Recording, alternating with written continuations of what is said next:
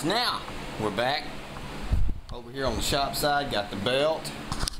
There's John Deere moved out of the way, and there's Kudzu. And oh, what the hell is that? Kudzu was so nervous he piddled in the shop.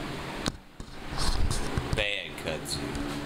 We'll do some shout outs to everybody, people that have subscribed, and a bunch of good guys. Sulphur City Designs, you know him, for all your off-road mower modding and stickage needs, guys. Custom work too. Southern Off-Road Mowers on Facebook. We just hit 1,600 members. That is freaking crazy. Go big. H Smallwood 40, he sent me a message earlier this morning and said on American Power Sports website, that is a go-karting website, if you go to it and take a look, they specifically sell a tool for grooving or cutting the treads on your tires. Not too shabby. Go to it and take a look. I'll post the site up later. Bill and Peggy Memphis, guys, thank you for your kind words. I really appreciate it. And also thank you for subscribing to my channel. Redneck Dave, thanks man. Mud Man, there's a space in the middle there. Snala Farborn Gravana, thanks for subscribing. Ultimate Chaos and Skyro Boss, thanks for subscribing, guys. Now we're gonna put the belt on this thing when he gets through peeing. That's disgusting. Okay guys, now we're back. You've seen me take off a belt on Kudzu before, so I won't bore you with the details of this one. But in case you want to know, it's a 1/2 inch, 2 bolts on the other side of the steering column. You take that out, you pull it up, and then you just follow your pulleys and pop them off of it. This is the pulley that I took off. This is exactly the way it was inside the grooves.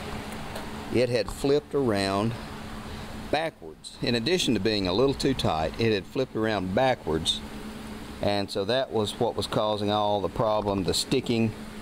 Well, they're just not made to run in an inverted V on the pulley. So that's what it was. There might be a little bit of life left in this belt for one project. It's Kevlar, you know, who knows. There's the new belt.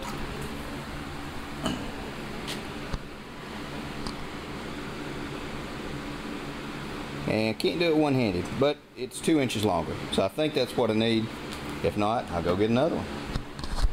More to come, guys. I think it's about ready for a frame off redo of this thing, or just get rid of it completely. New belt and the different size pulleys with the way I have the double clutch setup doesn't give me much of any room. So what I am thinking of doing is tearing it completely apart. I put in a got a 92 inch belt, a little bit longer. That's okay. I wanted a little bit longer. I was going to put in another roller, and I did, and it just doesn't do it. And I can't get it to adjust where I want because the way everything is set up. So I am thinking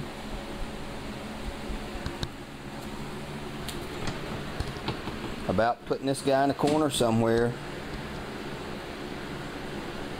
until I'm not as annoyed, and get it squared away. The chugging, I got that taken care of.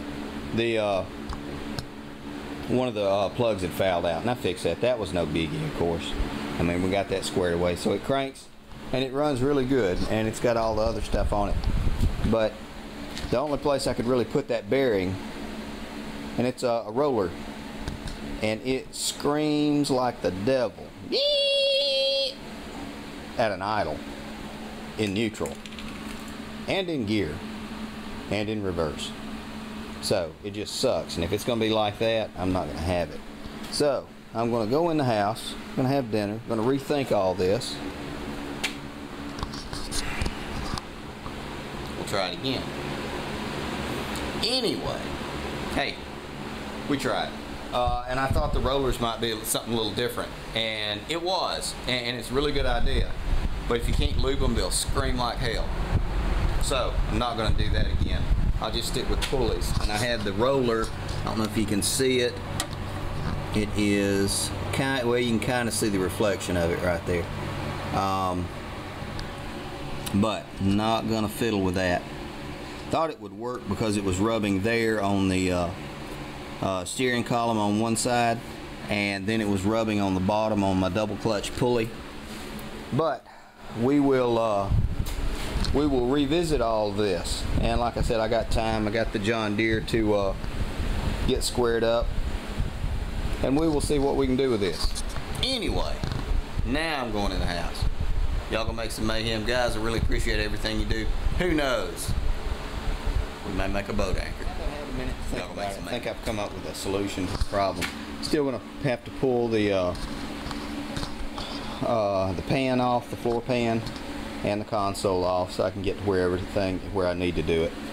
What I'm going to do is my double clutch setup has 3-inch pulleys. What I'm going to do is offset them and put 4-inch pulleys.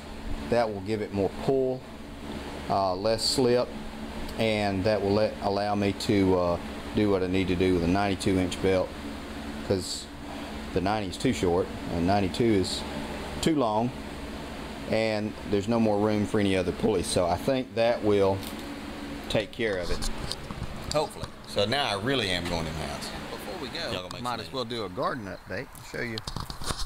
These are all red onions. Gotta weed them. Sweet peppers, cherry tomatoes, chives that are doing good. These going down this fence to that first post are tomatoes, and they're all doing well. Gone ahead and plucked the first 3 stems or first 3 branches off the side, just to help them produce. And then this row going down here is tomatoes as well. I think we have 36 tomato plants. These are all beans, and we're probably going to put in another row of beans. This is all okra, and these are all grown from seed that I've saved last year. These are last year's seeds as well. These we bought, and the pepper plants and the cucumbers and squash we bought. The chives I've had for 3 years now, 2 or 3 years growing, and they're doing really good. Those are all hot peppers to make my pepper sauces that we're going to can, and we'll do videos of them as well. And these down this wall and around the side are all cucumbers.